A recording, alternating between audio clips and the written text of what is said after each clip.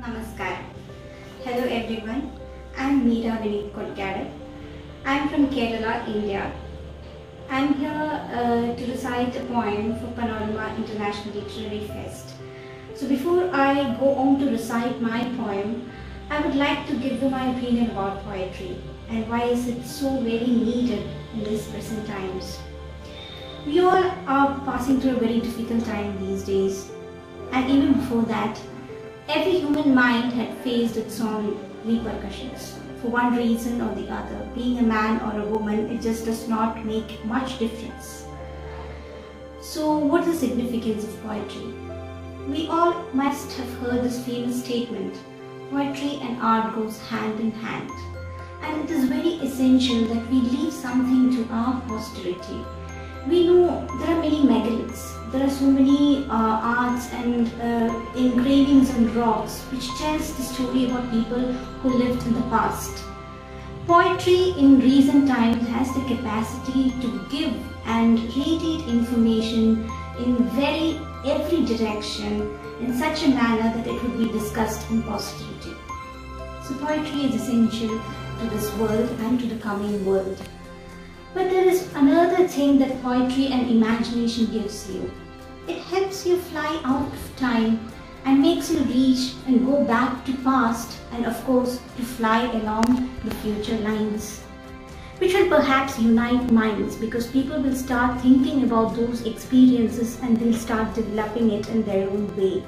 In such a way, there will be an empathy, there will be a connection from mind to mind which will become a chain. And this connection is essential as it will start to lead us towards peace and harmony, which is highly essential in this present world. Now let's move on to the poetry. This poetry is titled Harbored Whisper. It's like a person sitting on the banks. He has got a boat and a row. It can be he or she, anyone. It is up to the readers to think who it is. They're just dubious on to take which direction. Every human mind has this issue, and many poets might have, of course, spoken about this particular issue.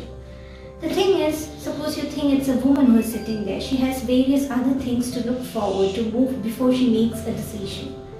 So she is dubious here again. She has to decide to which direction she has to move. It should be correct. So somebody, a voice from near, like you, it's a human instinct, speaks to her, tells her that come on, you fix a direction and just go. Don't think about what comes in the way.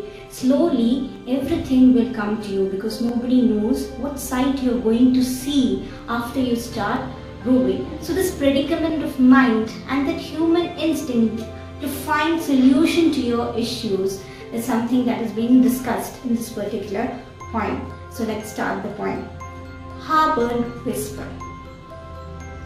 When it hurts to lose your will, gazing the unawares from a shadowy world, the tiny ups and downs of the watery abode tells you the leaps you would make. There on the banks sits a breathing soul, half so dead, half in fearful awe. There is this one boat, halted just for your sight, just to rove to your heart's instincts. Juvenile mind, can you surpass this laxity and make an unknown journey? No, you. This surely unsolved mystery is to dissolve in a venture that guides to horizon. Gradually, the wayward wind that usurped mind, that sat on the bleak banks, now disappears to darkness, and a path is unravelled to the dubious.